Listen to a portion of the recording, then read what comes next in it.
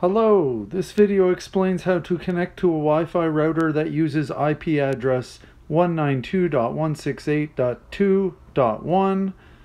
Take a phone that's connected to your wireless network, open the web browser on that phone, and now you need to type the IP address for your router. So 192.168.2.1. And where is my login page? Why am I seeing search results instead of a login page? Well, simple. I inputted that IP address into the Google search bar. That is not where it goes. It goes into the address bar, which is at the very top of your web browser.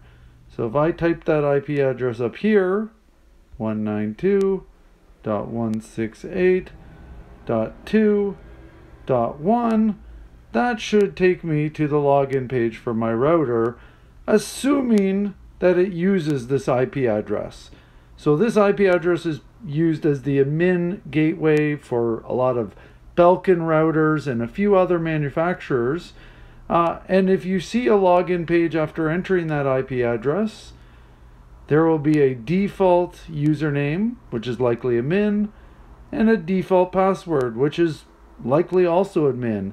If you still don't see a login page after typing in the IP address into the correct bar at the very top of your screen, it could be that it's the wrong IP address. If that's the case, I would encourage you to try 192.168.1.1. That is a very common gateway.